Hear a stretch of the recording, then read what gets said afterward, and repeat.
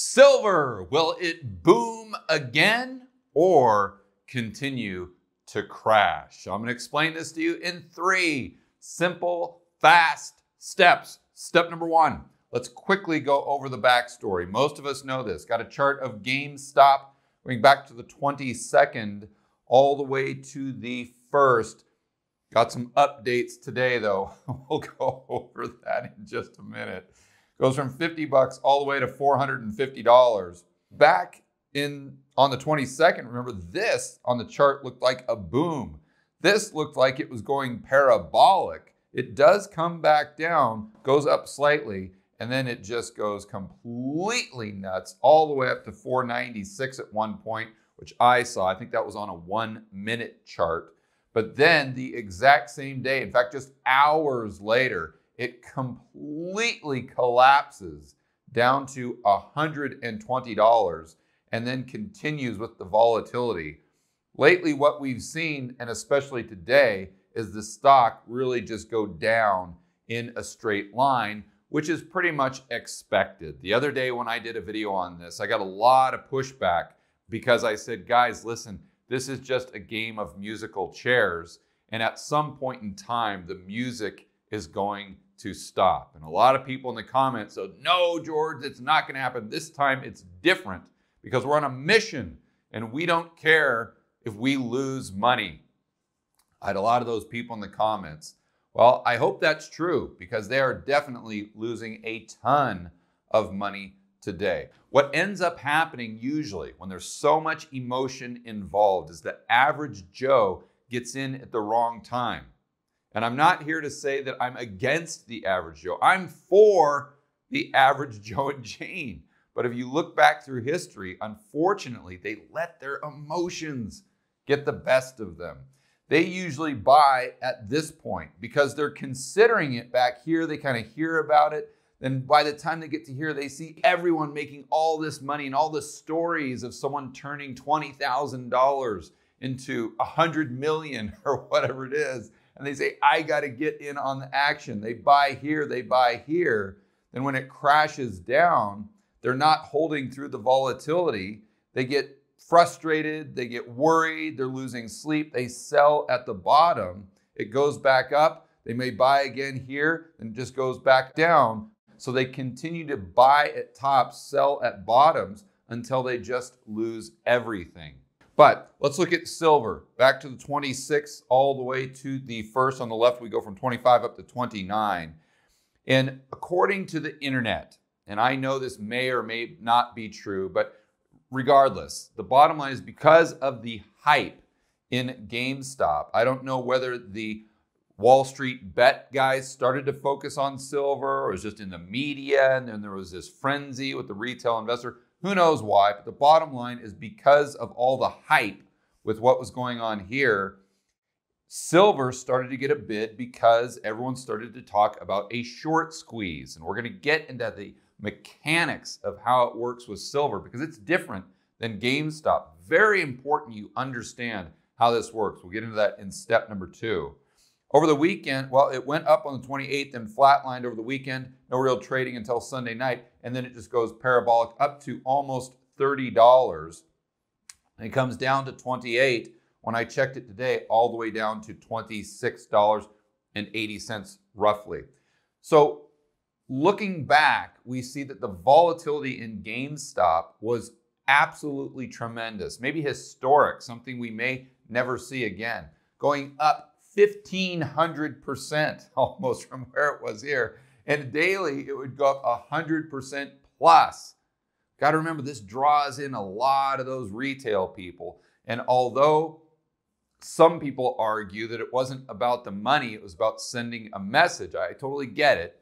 But it does draw in a lot of average Joes that really aren't in it for the cause. They're in it to make a quick buck. And then silver, just to compare and contrast the two, up about 15%, at least it was up about 15% from where it was maybe 5 days ago, a week or so. And then on yesterday, it went up by 8%, which seems like nothing compared to GameStop. But it is a strong move for silver. So the question becomes for everyone holding silver now, is it going to 500? Is it going to see a move like GameStop? In other words, is silver right about here on the chart or maybe even here? Because remember, back in the 22nd, GameStop went up by 50, 60% here and came back down, retraced before it went on this parabolic move. So is silver basically right here on the GameStop chart, or is it potentially right here where it's going to continue to crash down, maybe 25, 20, even 15? This is what we need to figure out by understanding the mechanics of really what went on here and what's going on here with the futures market. Step number 2, silver pricing secrets revealed. Let's go over how the futures market works for commodities so you can determine the probabilities of silver booming again, just like GameStop, or continuing to crash like we've seen GameStop do today. We saw that in step number 1. It starts off with the actual commodity being produced. Imagine that, the real economy. None of this financial economy shenanigans where we're just doing all this financial engineering and selling paper back and forth. The Wall Street casino, we'll call it. Got Farmer Fred, and he's chewing on his little piece of wheat with some sort of gardening tool. And he grows, well, I guess he grows wheat. That's what he's chewing on. And he has 8 bushels of wheat. Well, he needs to sell his wheat in the future to Baker Bob. So the price can fluctuate dramatically. They come to an agreed upon price. So in 1 month, we'll call it March 1st, Farmer Fred goes into a contractual agreement, a futures contract, with Baker Bob to deliver 3 bushels of wheat at $10 a bushel. So the contract value is $30 in total. Both of them are happy because it's a price they can agree on. So regardless of what happens to the price, they both have terms that work well for their business. But unfortunately, like I said earlier, we have a financial economy as well. And because of the Fed and the government and things that we'll go over in step number 3, the financial economy is significantly larger than the real economy. Here's what I mean in the futures market. We have JP Morgan and we'll say Goldman Sachs, everyone's favorite banksters. And JP Morgan says, listen, Goldman Sachs, we'll sell you 1,000 bushels of wheat on March 1st for $10,000, because remember, it's $10 per bushel. And Goldman Sachs says, okay, we'll go ahead and take that bet, because basically that's what it is. They're just betting. It's a casino. They're betting because the 1,000 bushels of wheat doesn't even exist. Remember, there's only 8 bushels of wheat that Farmer Fred has grown. We'll say he's the only farmer in the world that grows wheat. So Goldman Sachs takes the bet. They take the contract. That's kind of on their balance sheet now. Although the transaction hasn't occurred, they've got the contractual agreement. So technically, that 1,000 bushels of wheat goes on to their balance sheet as an asset. In JP Morgan, that $10,000 that's agreed upon would go onto their balance sheet. Now, let's say when we get to March 1st, the price of wheat has gone up to $12 a bushel. And even before, well, JP Morgan would say, my goodness gracious, we can't deliver the wheat to Goldman Sachs. They most likely don't even want it. So we're going to have to buy those contracts from the market. Let's say this is the entire market just to keep things simple. So JP Morgan would have to buy those 1,000 bushels of wheat from Goldman Sachs. They'd have to buy that contract back. Well, if the price has gone up by $2, JP Morgan would have to send Goldman Sachs $12,000 for those 1,000 bushels of wheat they sold them in the first place. That would be a net loss to JP Morgan of $2,000. and a gain of $2,000 to Goldman Sachs. So you see, there's no wheat going back and forth. They're not taking delivery. They're just kind of making side bets on what will happen to the price of wheat in the real economy. But I want to be clear, they've got a few different options when they get to this expiration date. They can just buy the 1,000 bushels back, or the contracts from the open market, to close out their position, or they could do that in addition to selling more bushels of wheat into the future. So they're rolling the contract over, but they'd still realize the loss. That's very important. And that's what makes it significantly different than selling stock. You don't have a hard deadline when you have to buy those shares back. Or lastly, they could go ahead and try to deliver on the contract, either the wheat or a lump sum of money that would be equivalent to the value of the wheat to be delivered, all based on the contract. To understand this even better, let's go right to the internet and check out a short video from the CME Group. Futures contracts have a limited lifespan. When you trade futures, you need to be aware of expiration dates, as this will influence the outcome of the trades and your exit strategy. There are two expiration-related terms that are particularly important. First is expiration, and the second is rollover. A contract's expiration date is the last day that a trader can trade that contract. This can occur on the third Friday of the expiration month, but varies by contract. Prior to expiration, a futures trader has three options: offset the position to fully close out the trade, roll the contract from the current or forward month to a future expiration date, or to let the contract expire and take delivery. Offsetting or liquidating a position is the simplest and most common method of exiting a trade. When offsetting a position, a trader is able to realize all profits or losses associated with that position without taking physical or cash delivery on the asset. To offset a position, a trader must make an opposite and equal transaction to offset the trade.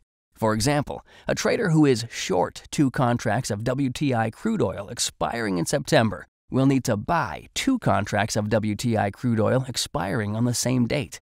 The difference in price between his initial positions and the offset positions will represent the profit or loss on the trade. Rollover is when a trader moves his position from the front month contract to a month further out in the future. Traders will determine when they need to move the new contract by watching the volume of both the expiring contract and the next expiring contract month. A trader who decides to roll their position may do so at any time before expiration, but can risk much lower liquidity as expiration nears. For example, a trader who is long 4 contracts of the E-mini S&P 500 expiring in September will simultaneously sell 4 September ES contracts and buy 4 December ES contracts. If a trader has an offset or rolled his position prior to contract expiration, the contract will expire and proceed to settlement. At this point, a trader with a short position will be obligated to deliver the underlying asset under the terms of the original contract. In some markets, this will take the form of physical delivery, and in other markets will be settled through a cash delivery. You have choices when it comes to expiration with your futures positions. Understanding your options for managing expiration is an important aspect of managing your trading account. So now that you've got your head around how the futures market works, let's go over some main takeaways from step number 2. And these are some secrets or things that most people just really don't think through and most people don't talk about. First and foremost, the paper market for all commodities, not just silver, is far larger than the physical market. Also, we can see price discrepancies between the futures market and the price of the physical commodity.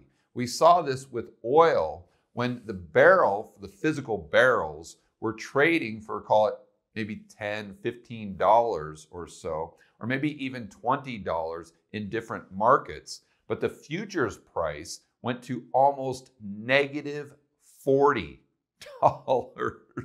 a barrel. Why did this happen? Because there was a lot of buyers, people who bought futures contracts that couldn't take delivery because we had all the storage issues, because we had that glut, that huge supply shock of oil.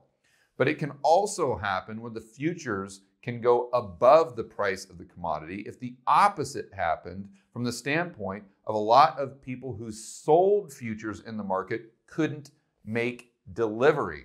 So it's either that they can't take delivery, the buyers, or it's the sellers can't make delivery of the physical commodity. And I know a lot of you right about now are saying, okay, great. Well, to get back at the banksters, JP Morgan or Goldman Sachs, let's go ahead and buy futures contracts and demand delivery of the silver in this case. But it doesn't really work that way because a lot of these contracts have a clause where they can just pay you a cash settlement. And then the argument becomes, okay, well, let's just go out and buy physical silver. So there's a big price difference between where the futures contracts are trading and where physical silver is trading. So when the JP Morgan in this case rolls their contract over, they've got to buy those futures contracts. They're going to take a huge loss. And although this may happen to a certain extent, remember, it's a zero-sum game because the majority of people that are buying these futures contracts aren't necessarily Joe Public. They're Wall Street traders, maybe Goldman Sachs themselves. So if you're hurting JP Morgan, you're helping the counterparty, which most likely is another entity on Wall Street. Also, in a market that's as large as a commodity like silver or like especially oil, it would be very difficult to keep a price spike sustained for a long period of time to where it would actually matter once the expiration date occurs. You'd have to time it perfectly. And we've seen it with silver today, or yesterday and today, where it spikes up quickly, goes down the next day. That's really not hurting any of the people that have sold those futures. It would only hurt them if that price move is occurring during a certain time, getting closer and closer to the expiration date of those contracts. And finally, there might be an argument for going into the options market to buy option because you're able to use so much leverage to control so many futures contracts. So let's say you go into the options market, buy calls. You're buying calls on futures. So there's a lot of leverage there.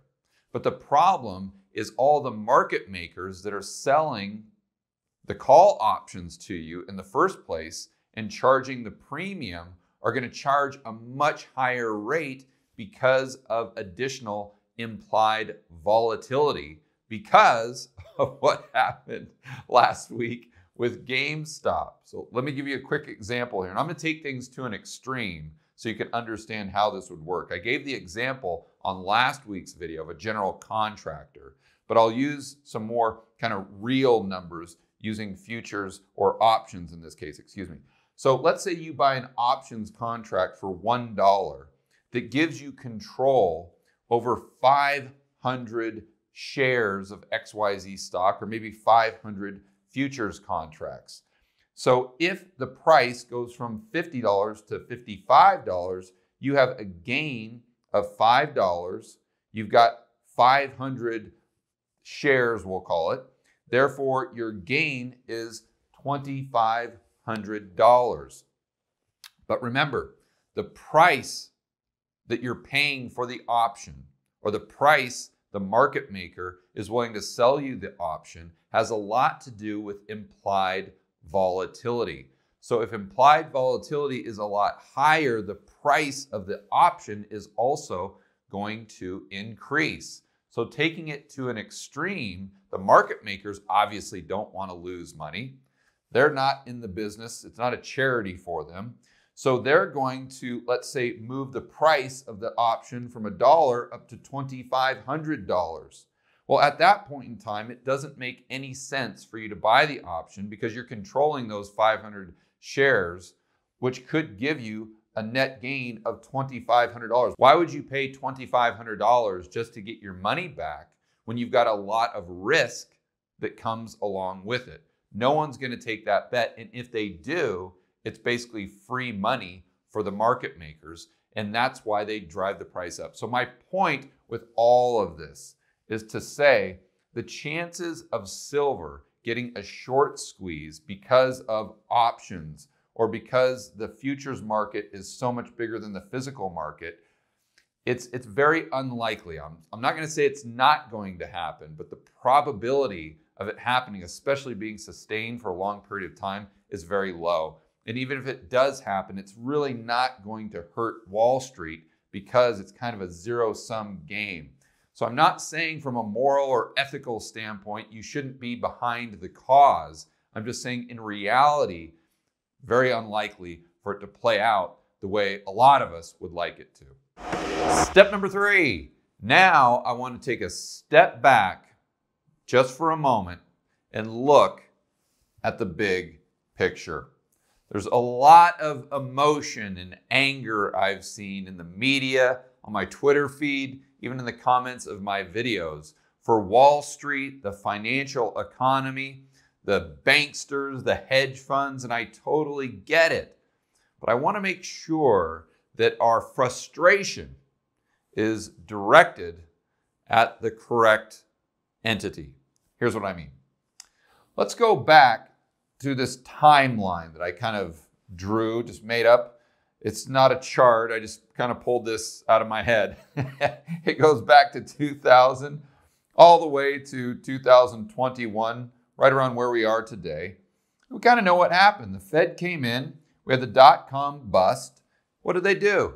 They dropped interest rates in an effort to create another speculative bubble to fill in the gap of aggregate demand. That's what their models told them to do, along with individuals like Paul Krugman. So they dropped interest rates artificially low. And then right before the GFC, we'll call it 2007 or so, they raised interest rates slightly. But this brought on the housing bust. So they dropped interest rates artificially low. You combine this with politicians pushing for things like the Community Reinvestment Act.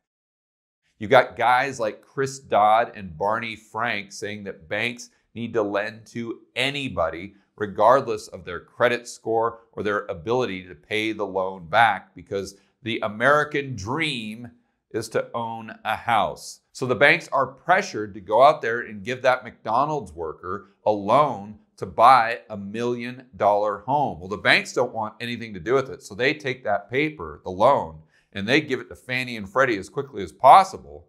Fannie and Freddie turns it into a mortgage-backed sausage, gives it to Wall Street, and they bundle it up into a collateralized debt obligation or some sort of security. You see what happens. We have this daisy chain that starts with the Fed dropping rates artificially low. There's a lot of bad actors in the process, but without the politicians, the Fed, the central planners, would any of that come to fruition?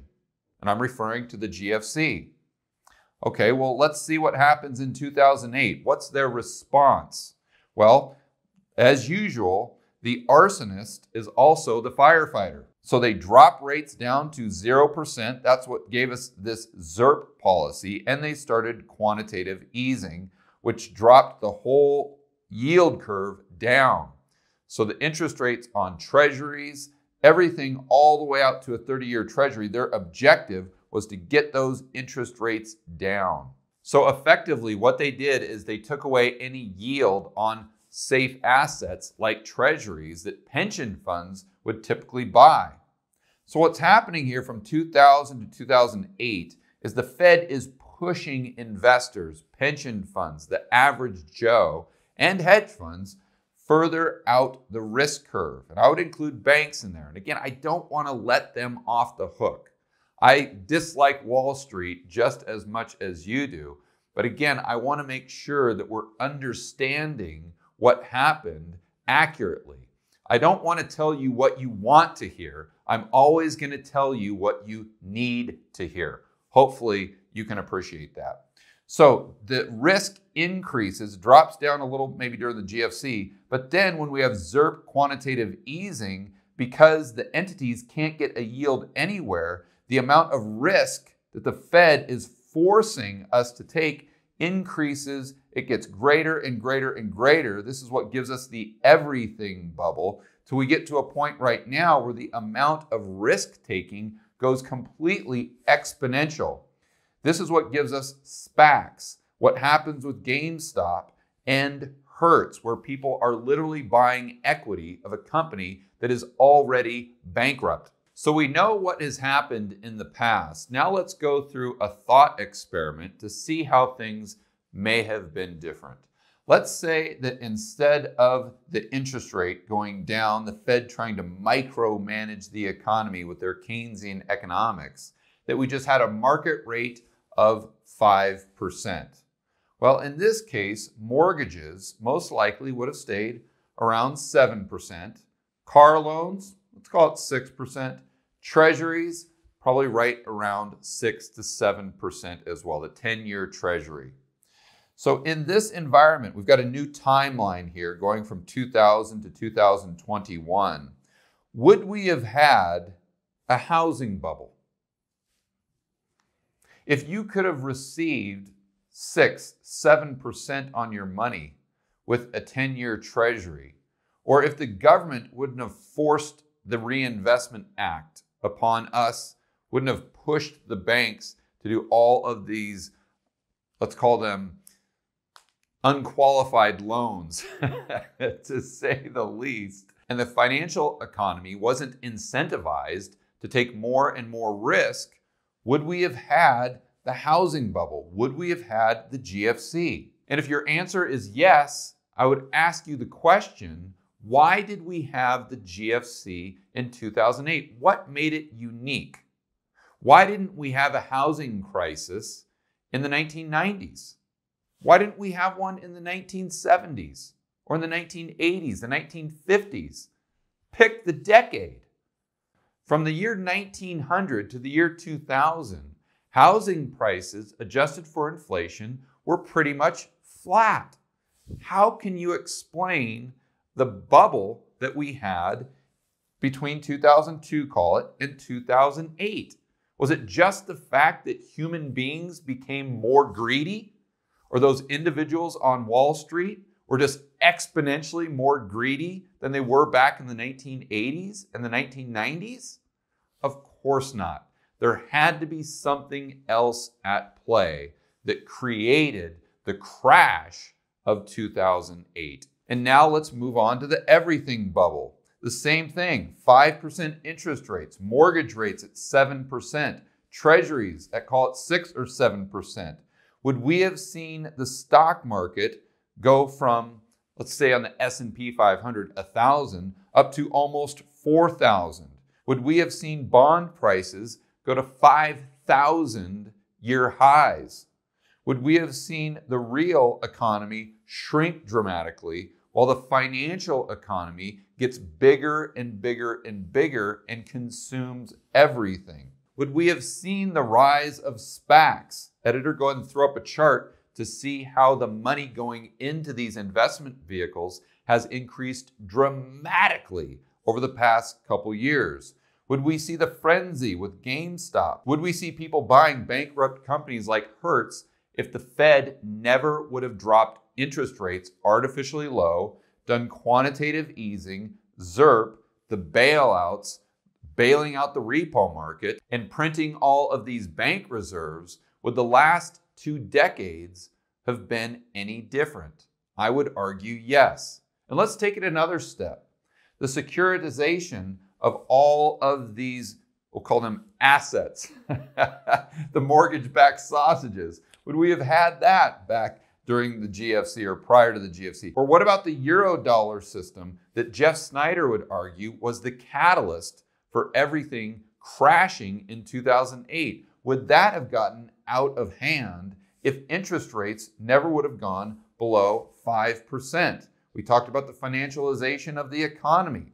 How about pension funds having to go further and further out the risk curve, and they're still not meeting their 7% requirement that they have to meet their liabilities to all the policemen, the firefighters, the teachers, the average Joes? Would all these pension funds be wildly underfunded if interest rates never went below 5%? Keep in mind, they could have bought treasuries, for heaven's sakes, and got the 6 or 7% they needed in order to meet those liabilities. But instead, what has happened is we no longer have a risk-free rate. There's no risk-free yield. There's no safe assets. You combine that with consumer price inflation going up, we have to take more risk.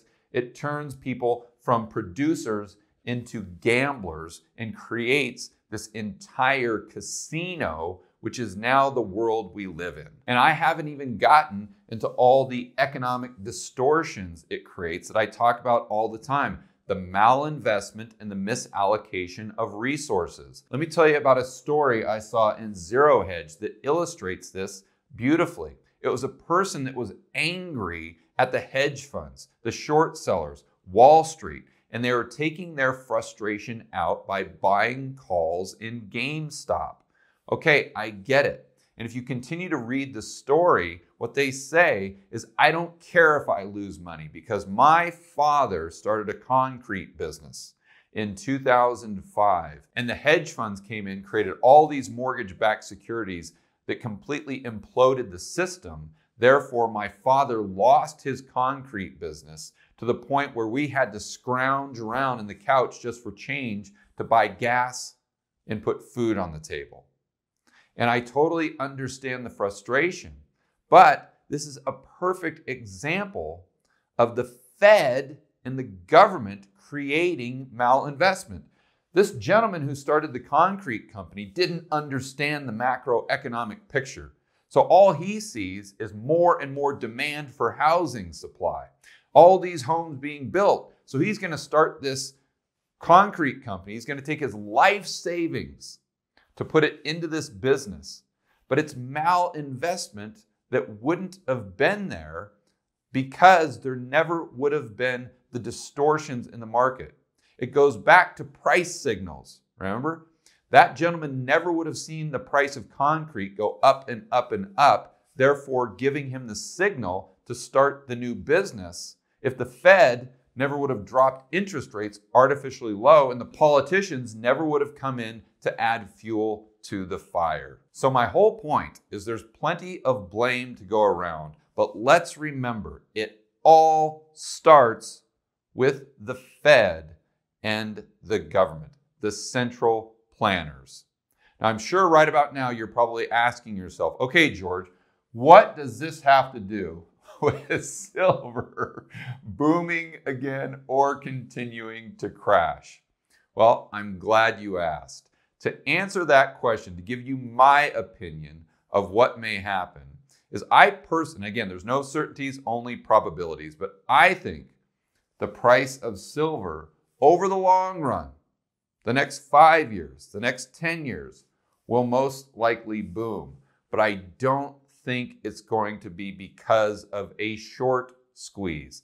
I think it's going to be because of the distortions the Fed has created, because of the money printing, because of the MMT, because of all the insanity of the central planners and what they're going to be doing over the next 5 years. I think there's a strong fundamental case for silver long term, and what we're seeing now with this short squeeze is just merely a sideshow. For more content that'll help you build wealth and thrive in a world of out-of-control central banks and big governments, check out this playlist right here, and I will see you on the next video.